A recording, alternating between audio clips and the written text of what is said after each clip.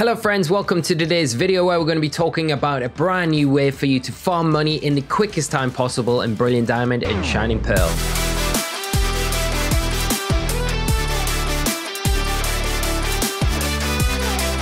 So we already have covered one method with how you can farm money very quickly and effectively within Brilliant and Diamond and Shining Pearl. You can check that video up out here if you're having any difficulties with this method.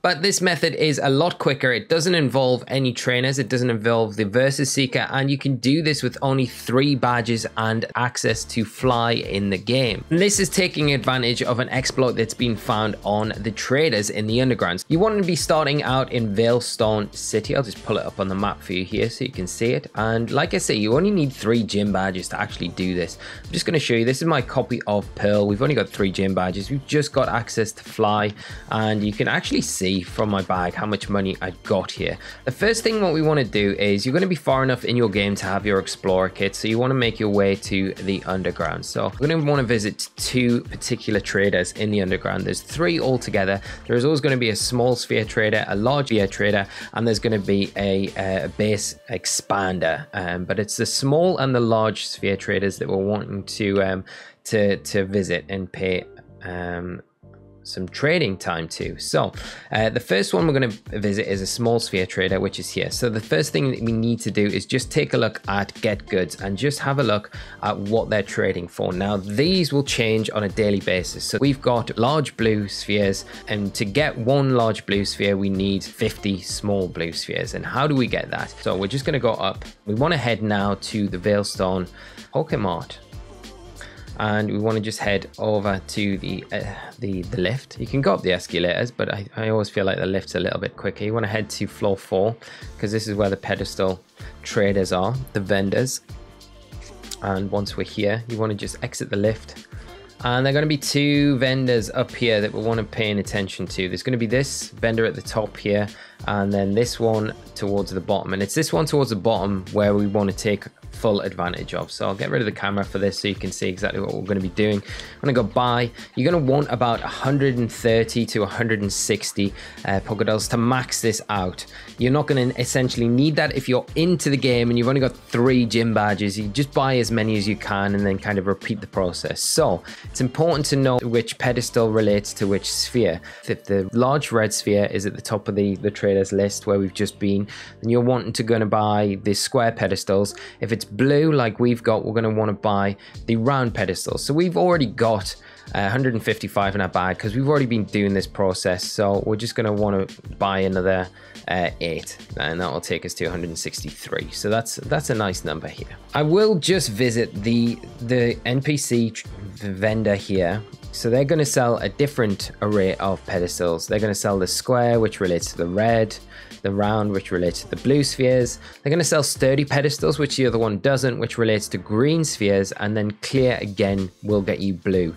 But the big difference here is they're the same price, but these are all extra small pedestals, whereas the ones that we've just bought are medium ones. So we're just going to go back down. We're going to visit that same trader again, and that's how we can do this money technique. So as you can see here, we've got round medium pedestals. This is what we've just bought. This is what we're going to want to trade, and you want to just see, you want to get it to a point where it's like 999. So we don't want to waste any, so we'll just sell that many of them, and that will leave us 84. And what we want to do is just go get goods now. So we want to buy the large blue spheres. We can buy 19 of them. Okay, so we've got those. Brilliant. And then what we want to do is when we've got rid of our small spheres, we want to come back into our pedestals, sell the rest of them what we've got. We don't want to waste any money, of course, any pedestals, of course. Money, I say, it's all money relative really in the end. And then we want to go get goods again, buy those blue spheres again, and just buy as many as we can. And you do that until you have kind of got rid of all the pedestals that you've got, and you've got the most large spheres that you can get. So at this point, what you want to do is just come up and skedaddle out of here, because we're going to want to fly to another town, and we're going to head over now. This is why it's important to have fly. We want to go to Albra City, and in Albra City we're going to visit the large sphere trader, and we use these 2 locations because they give the most convenient access to both a small sphere trader and a large sphere trader. as you come down straight outside the Pokemon Center, you want to just head up here, and here is your large sphere trader. So I'm going to knock the camera off again, and we'll see what they're selling. So get goods, and you can see top of the list, you can, for 2 large blue spheres, you can get 40 small blue spheres. This is where we want to take note, because down here is where all the TMs will be, and these TMs are what we're going to want to buy, but we've got no prism spheres. We've not got any red spheres at the minute. We don't have prism, and we've got large blue, but they're costing quite a bit of money. But there is a way for us to get these TM80 rock slides for 2 large spheres that we've just got. So what you want to do when you're at this position, you want to hit up and A, literally just tap it together, up and A. And you can see here right now that it's kind of glitched out, where it's obviously showing that for 1 TM it would be 3 prism spheres, large ones, which we don't have any of, but we're actually able to input how many blue spheres, small ones, do we want, and we can trade them for our large blue spheres, which we've got in our bag. So if I just click off that again, we click into this TM, we can't get it, but we go back up to the top of the list, we click that up and A, simultaneously we are able to trade for these. Now I'm not going to trade for all of them because I got quite a few in my bag already, but I'll say we'll do 2. We'll do 2 lots, so we'll get 80. But you just max out the amount that you want, and that will add it to our total, and it'll take 4 blue large spheres from us for doing this. Okay, so that adds it to our bag.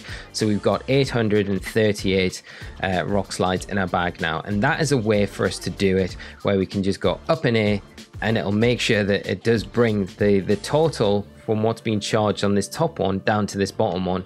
So we're essentially getting these TMs very cheap. So at this point, once you've done that, you want to just exit the underground and head to the Pokemart. You know, you can sell 838 for 1.2 million Poké Dollars. Obviously you can't max out your bag past 999, so you're gonna have to just kind of keep some extra, don't waste them, and just top your money up as and when you want. So that is one way to do it. That is the most straightforward.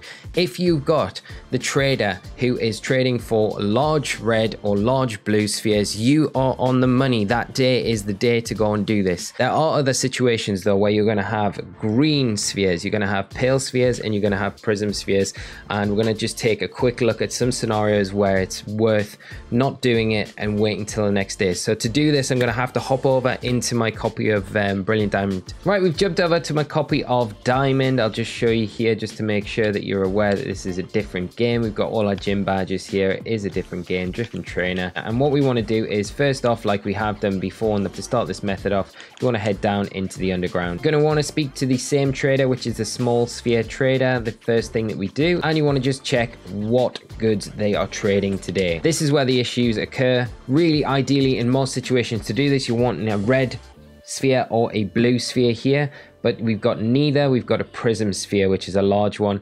We've also got options here with the digger drill, and that is for 10 small green spheres.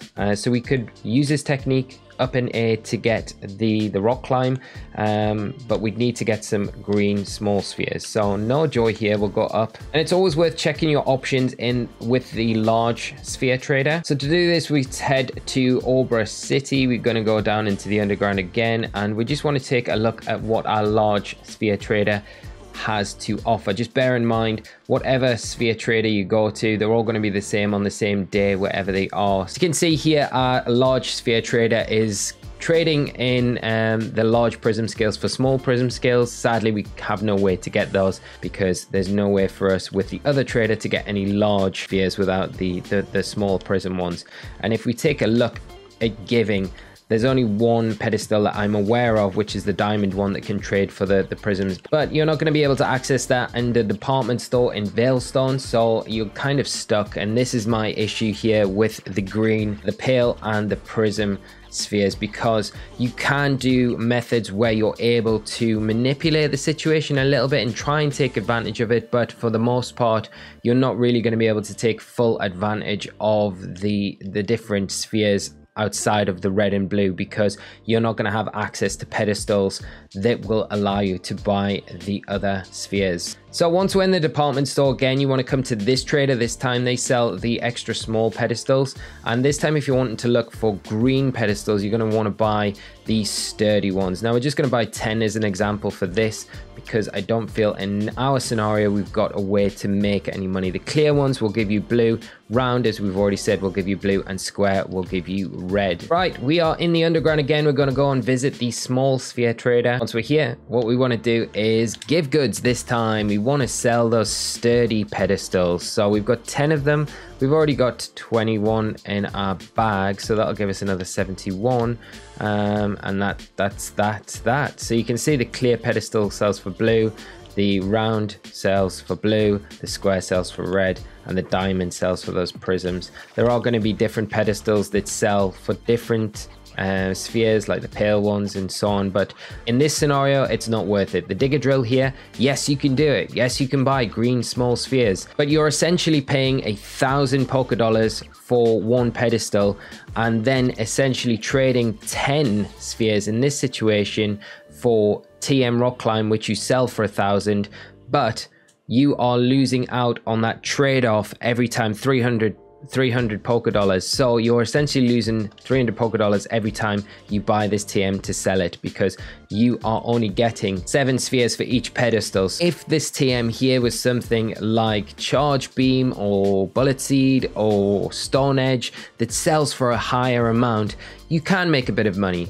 But if it's something like Rock Climb or Cut, which we've got in this scenario, then you're not going to make any money from this scenario with the array of items that we've got. And in this situation, I would say have patience. Don't change the clock in game. Have patience, wait for 24 hours to tick over, and then go and check your traders again and hope that you've got the blue or the red spheres. And that is going to be the easiest method for doing this. So friends, that wraps up the guide on this brand new money farming exploit. I hope the explanation makes sense to you, and I hope the example that we used at the end gives you a clearer idea on some of the kind of obstacles that you can have with kind of doing this method, because there are going to be days where your list from the traders isn't going to be really compatible with the pedestals that you're going to be able to buy in the department store. And like I said at the start of the guide, if you're having issues with this and the lists aren't great, we've got another money guide on the channel here that you can take advantage of. It's a way more reliable one where you can do it every day, anytime you want, and it just takes a little bit more time to do than the current one that we've got and done and covered in this guide. So